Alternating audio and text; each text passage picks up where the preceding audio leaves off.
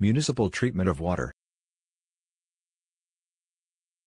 Raw water contains all types of impurities. Raw water is allowed to pass through a mesh. In the process, all larger impurities are filtered.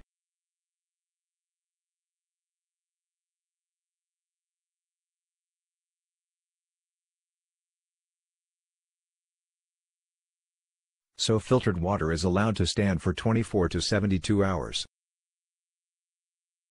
As a result, fine impurities settle down at the bottom, that is, sedimentation takes place. Then the water is sent into another tank.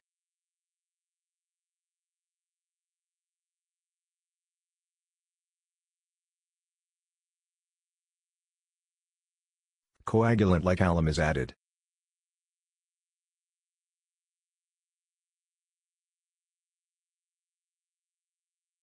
Again, the water is allowed to stand undisturbed for about 24 to 72 hours. Still finer impurities settle down at the bottom, further sedimentation takes place. The supernatant water is sent to filtration tank. The sand filter consists of 3 layers. The lowermost is gravel sand layer. The middle layer is made up of coarse sand,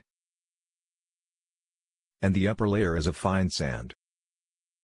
When the water is passed over these layers, perfect filtration takes place. So filtered water is subjected for disinfection. The process of killing, or inactivation, of disease-causing organisms is called disinfection.